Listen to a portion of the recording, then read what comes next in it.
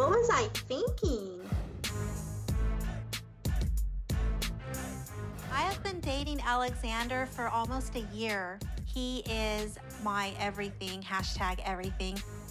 He was incarcerated for burglary, violating probation, and falsifying checks. But he wasn't the one who did it, so I don't think he did anything wrong. My history regarding dating has been interesting. I've dated men with a lot of tattoos that were on drugs. I've been hurt by men in the past before, so I usually guard my heart, and so I've been celibate. I have not had sex in 5 years. I just simply never told my mother because I was embarrassed that Alexander was incarcerated, and I know she wouldn't approve of it because I knew she wouldn't be happy with me dating an inmate.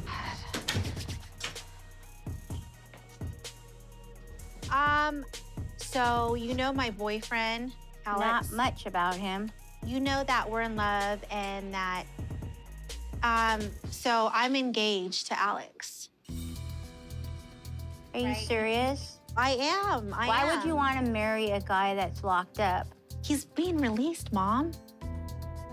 He has pretty eyes, he has a nice body, he has really cool tattoos, and he also can sing really nice. He writes me cards. What does he sing to you? He writes poetry. Jailhouse Rock? I already see a red flag. My red flag is he's in jail. My red flag is that he's in there for robbery. My red flag is that how did he influence you so much to fall in love with him?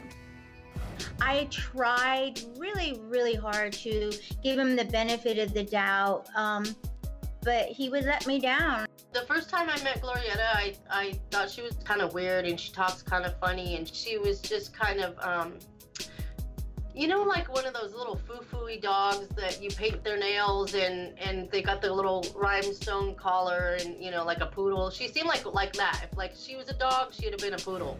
We draw a big circle. Yeah, there you go. This is the big shebang, and we have never even had any romantic time together outside of prison.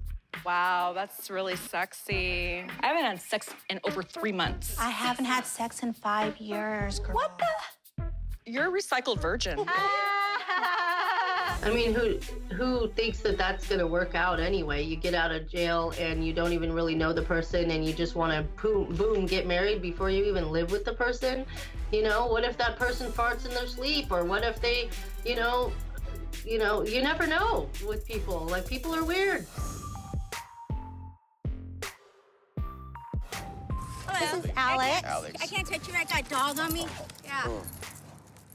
So, You don't want to shake Alex's hand? I can't. I got dog on me. Do you mind if I ask your friend something? My fiance, Mom. Okay. Why were you incarcerated? I was attracted to the thug life. I was attracted to the dope dealing life, all the chains, you know, Gucci bags, Louis bags, all the crazy stuff, you know. May I ask your religion? I am Muslim. And how long have you been Muslim? I've been Muslim for almost 10 years. That's something that I'm really not okay with. I didn't talk to my mother for maybe 2 weeks because of the argument that happened with my mom and Alexander at the park regarding religion. And I was upset that Alexander spilled the beans because I really wanted him to be more reserved as far as meeting my mom for the first time. But he chose to just go in guns blazing, and that's what happened. And I tried to warn him. If you guys were to have a child, are you willing to come back to the Christian family? I'm not. And then I said, so if she doesn't convert, would that stop you from marrying her? And he's like, well, I have to think about it. So I'm like, wait a minute, and now you have to think about it? It felt like he was lying, and I just was really upset about that. Yeah. Okay. Okay. May I talk to you? So for we're. a second, please. Stop touching me, man. May I talk to you for a second? Yeah, but don't touch me. If someone says don't touch me, then don't touch them. It's that simple. It's black and white. You don't have to not approve or like the words that someone says, don't touch me, but it's not rocket science. He went and touched me and put his hands on me. He's like, oh, hi. And what is he doing, rubbing my arm like that? And he walked into my space and he's touching my arms and I'm like, it's his fault. He's the one that's acting stupid and disrespectful. Alexander touching my mother was more about, you have to really earn my trust and respect. And it wasn't more about, don't touch me. And that didn't stop him. He continued to follow me out to the sidewalk.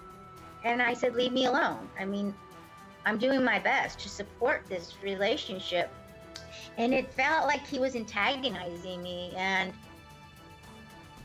I believe he knew what he was doing. I'm a Christian, and that's how it's going to be. I don't want you sharing. You know, I respect people's religion, but I don't respect you trying to convert me. No, I have good information for you, but you're I don't want to hear your information. I don't want to hear that. I'm not talking about converting you. Yeah, who am I? I'm God's child, and I'm not going to convert. And you know what? I respect you. I respect your religion. I respect your beliefs. Respect mine. I don't want to hear it. Are you going to hear what I have to say? I don't want to hear it. Just keep it real short. No, you're not. I'm not going to hear it, man. I'm going to punch you in your face. Look, Dale, you're not going to hear what I got to say? Stick it up your ass. All right, stick it up my ass, then.